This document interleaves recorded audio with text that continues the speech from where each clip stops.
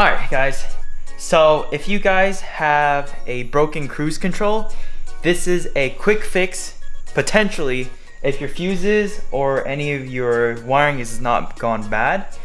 So for me, the green cruise button still works, and this is pretty common. I saw this on the forums. Basically what happened, your clutch sensor is not engaging, it's causing your cruise control not to work, and it's all caused by this little piece of plastic.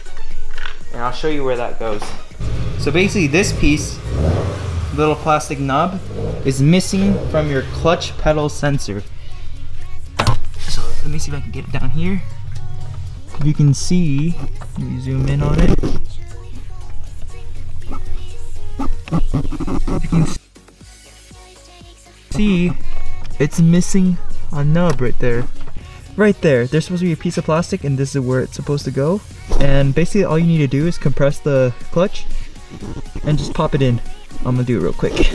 There it is on the clutch pedal sensor right there. That engages the clutch sensor. So when you press down, it actually pushes it back up now. So hopefully that fixes the cruise control issue. If not, it's most likely some sort of fuse or wiring that's going on behind it. But yeah, I did that in 35. Now that we're done, we're gonna finally take it on a test drive. Hopefully everything works, because I'm so tired right now. I literally can't even raise my arm. So we'll see you guys in a bit. Cruise control works! It works!